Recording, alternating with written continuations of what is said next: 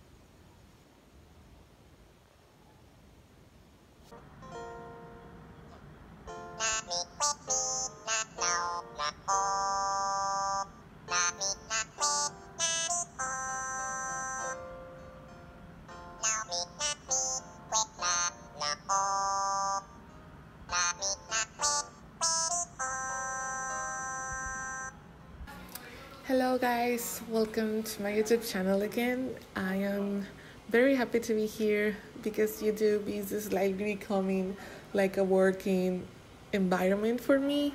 I don't feel alone being here in YouTube, and that is something I was actually talking with my friend Alana the other day, that she enjoys watching videos on YouTube because she feels like she's not alone, that she's not working alone. And I was like, yeah, that's true.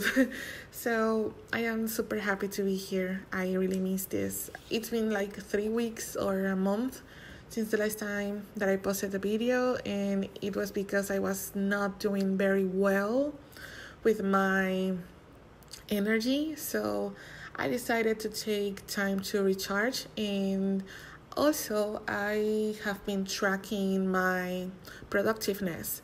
And I realized that in order to have a productive week, I need a day in the middle of the week to rest, like to forget about work and just rest. And that is because, I don't know, maybe I'm a very extremely sensitive person and I get easily stressed out because of the stuff that I regularly do, my work and house chores and all of that stuff. So I have been trying to find the perfect balance between work and keeping a healthy and being kind to my body in order to have a healthy life in general. So I have been taking the time to analyze very well how I react to certain routines. Whenever I need to rest, I do so, and then I pay attention to how my body is responding to that. And I have been highly considering including that day in the middle of the week to rest, like to recharge, and so I can continue working with no problems for the rest of the week. I believe that is a very good solution for me. And this is the thing, guys. Productiveness is not a bidimensional thing. It's not you are productive, like the hell productive, or you are not. There are things in the middle. And that thing in the middle is the balance. It's a balance that you have to figure out on your own, because everyone has a different pace, everyone has different energies, everyone has a different reality. And we really need to stop thinking that being productive is working the hell out of you in order to succeed, when actually is keeping a balance between having a healthy lifestyle and being enjoying the things. So figure it out. Try to pay attention to how your body is responding to your normal working schedule, and then you can find out the way to, to balance things. That's like my sincere advice. So it's been super nice. I have been doing a lot of things for the shop. As you could see, I am having a lot of fun with it. I love making things, and I hope you guys enjoy this process. I am going to post another video in which is going to be entirely for the shop update, because I really wanted to see how I make my products, just in case you want to take ideas from it. So I am very excited about that video. So yeah, this is it, guys. Thank you so much for being here again. Enjoy the rest of the video, and see you pretty soon. So thank you again for being here and for making me company, because as I said, I don't feel that alone when I'm here. I am being super honest. So thank you again for the lovely comments, and for the new subscribers, welcome. I hope you find here a place for you, find inspiration and to find a friend. So thank you so much, and see you pretty soon.